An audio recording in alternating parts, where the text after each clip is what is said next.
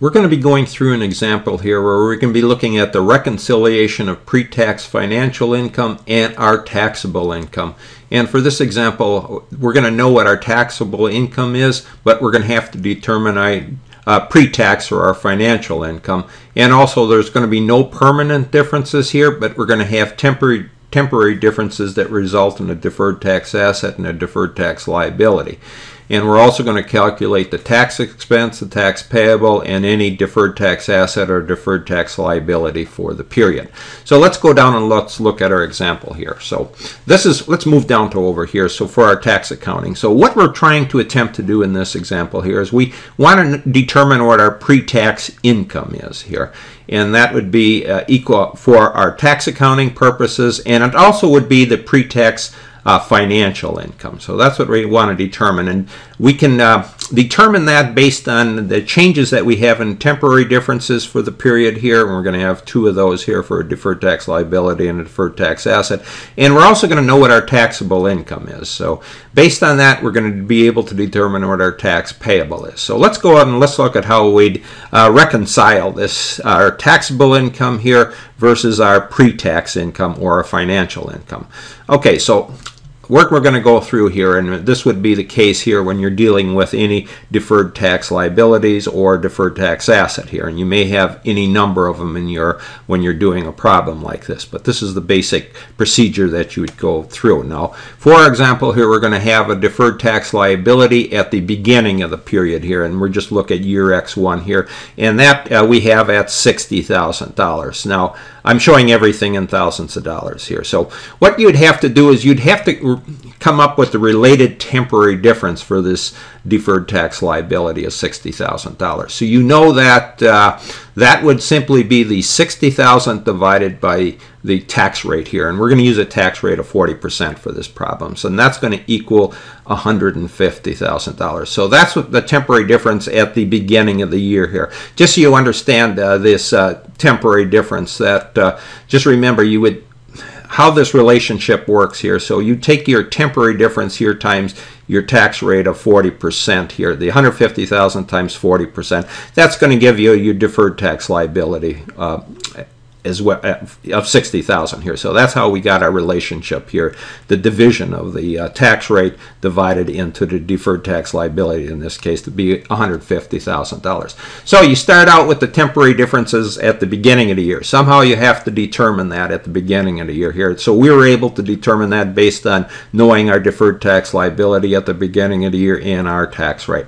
And then let's just say at the end of the year here, we determined, or we know what our temporary difference is here for this deferred tax liability here. That's $210,000. So just compare your beginning balance here with your ending balance here. You're going to see you have an increase here of $60,000. So that's what it was originated here for year X1, or the period here from January through December here for our year that we're looking at here for our accounting period here, year X1.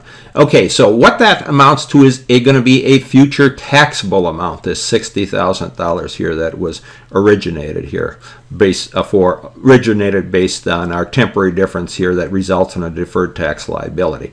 Future taxable amount. Okay, now let's go down and let's look at how we deal with a deferred tax asset here. So for example, we're going to have a deferred tax asset at the beginning of the year. We're given that here of $20,000. So the related temporary difference would be same calculations as we did above here. So you take the deferred tax asset of $20,000 divided by the tax rate of 40%, and your temporary difference is going to be $50,000. So there's where we look at it first. So X1, the beginning of the year here, we're going to have that temporary difference of $50,000 here, again for the deferred tax asset here, resulting in a deferred tax asset. And then at the end of the year, let's say we're given it's $95,000 here. So again, all you're going to do is look at the difference here. In this case, you have an increase here from the beginning of the year here, $50,000, to the end of the year here of $95,000. So you originated during the year here X1 $45,000. Now that future deductible amount. Again, let's just go back to the deferred tax liability. So you would, just a note here, you started out here at the beginning of the year $150,000, you increased it to $210,000. So that's an increase here. So that would have been originated to $60,000. And just for a deferred tax asset, again, you see what's going on here. Your temporary difference actually increased from the beginning of the year here to the end of the year here. So you originated during the year here $45,000, which is a future deductible amount. Just so you understand what's going on with this relationship when you're dealing with deferred tax liabilities and deferred tax assets. You have to determine what your beginning balance is in each case here, and you have to know what your ending balance is, and then you have to look if you have any increases or decreases to determine what was originated during the period. And for our two examples here for deferred tax asset and deferred tax liability, both of them had an increase for the year here. Okay, so we've determined what our temporary differences would be here, and we looked at both the two deferred tax asset and deferred tax liability. Now let's go down and let's look at our tax accounting based on our taxes.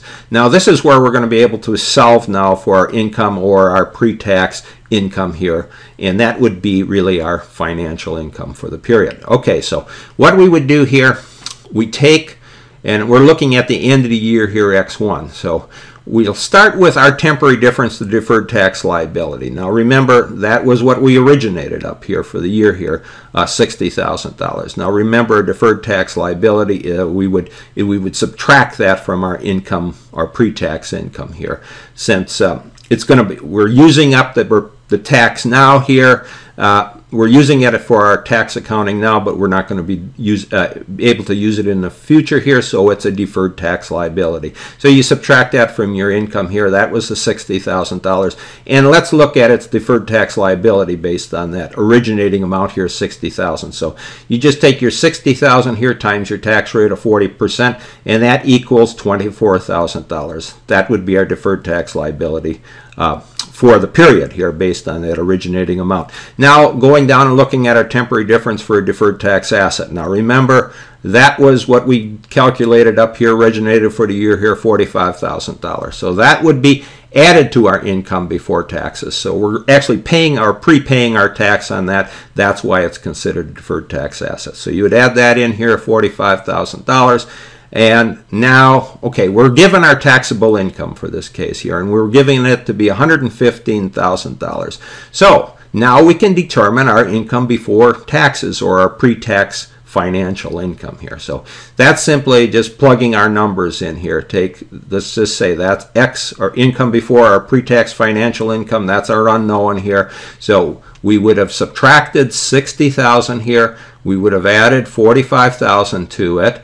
And we know it's $115,000. That's what we're given here. So just doing our algebra here, moving our numbers to the other side, our $60,000 move over here, $45,000 move over here as a subtraction, $60,000 would be an addition. We're going to come up with our, using our algebra, our pre-tax financial income here is $130,000. So that's how you tackle these problems here. Now in our case, we only had the two temporary differences. We had no permanent differences. And now let's just look down at our tax payable. We can easily figure that. Say our tax rate is 40%. Our taxable income is $115,000, so 40% times 115,000 is going to be our current taxes, or our tax payable here of $46,000. Okay, so now let's go down and let's look at our journal entries here, or how we'd record, determine our tax expense for the period here. So this is what we're going to do here. So let's just look at how we'd make our entries here. So our tax payable here on our balance sheet would be our liability here. So we would credit that here for what we calculated, $46,000. And then we had that deferred tax asset.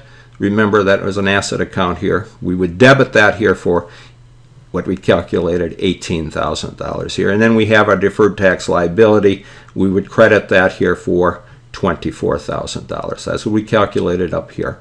Okay, so we plugged all our numbers in here for a deferred tax asset, deferred tax liability here, and our tax payable. Now our tax expense is really a balancing entry or a plug here, and we can look at our debits and credits here. So we just plug in the balance here, and we're going to debit that for $52,000, our tax expense on our income statement. So how do we get that? Let's just look at that. We take our tax payable here, we had a credit of $46,000.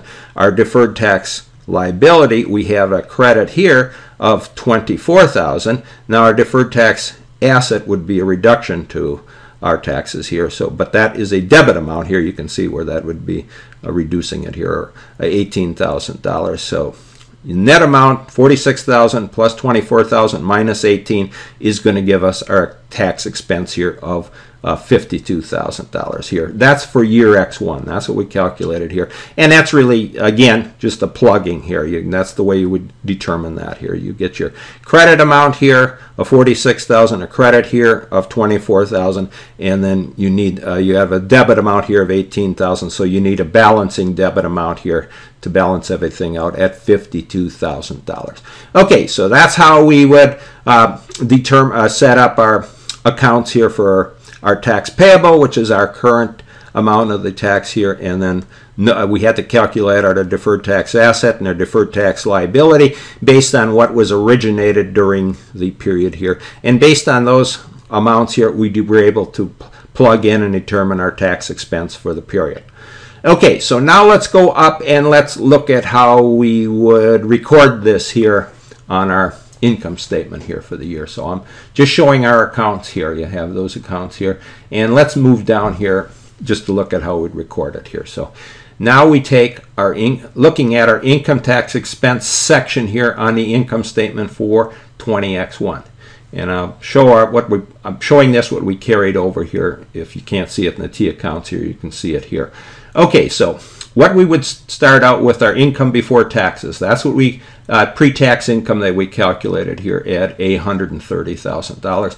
Then we would have our income tax expense here, and that would be the current portion here. That was the $46,000 here. Remember, that was our tax payable up here to $46,000. And then we have the deferred portion of our income tax expense, and that's simply taking our deferred tax. In this case, it's going to be an expense portion here, or it's going to increase our expenses because our deferred tax liability is greater than our deferred tax asset here. Deferred tax liability, that was $24,000. Deferred tax asset, $18,000. So the difference here is going to give us $6,000. So that's only because it's a deferred tax the deferred tax liability is greater than deferred tax asset. The opposite would be true here. If a deferred tax asset would be greater than deferred tax liability, then it would be a reduction to our income tax expense. But in this case, it's an increase in our income tax expense, and that would be labeled as the deferred portion here. Okay, so you total up your current portion, $46,000, plus the deferred portion here of $6,000. You're going to come up with a total income tax expense here of $52,000 here for the period. So subtract that here from your income before taxes here of $130,000. You're going to come up with the net income for the period here at $78,000. Okay, now let's look at what we would just look at our effective tax rate if you had to calculate that out here. Again, that was the $52,000 here of an income tax expense here, divided by the income before taxes of $130,000. You're coming up with 40%. And the reason you're coming up, that's a tax rate we have been using here, for example, and that's because there's no permanent differences, and the effective rate should equal the statutory rate here, which it does here. And we're just say the effective rate, or the statutory rate, or that was the income tax rate here set by the government of 40% that we used here, equals our effective rate. So that just proves out our example that everything was correct when we made our deferred tax liabilities and our deferred tax asset calculations. And that's just a way to prove everything out here when you're doing those problems. If it didn't come out here, if there was a effective tax rate here for whatever reason was greater than or less than what we were using, that 40% rate, then we would have had some wrong calculations here in any of those numbers here for our income tax expenses. Okay, so we went through a basic problem here, and let's just move back up here to our T accounts here. We had to determine really what we were looking for is our tax expense here, and we had to determine what our tax payable was and a deferred tax asset and a deferred tax liability for the period here. And we did that by looking at the changes that we had in any temporary differences that resulted in deferred tax assets and deferred tax liabilities. And we have to determine what was originated for the period, and that was the difference between the temporary difference in the beginning of the period here and the end of the period or end of the year here. For a deferred tax asset, this is a future deductible amount here, a deferred tax liability here, a future taxable amount. Okay, so again, we went through and we had to determine our income before taxes only to reconcile it and make sure it was the same as our pre-tax financial income.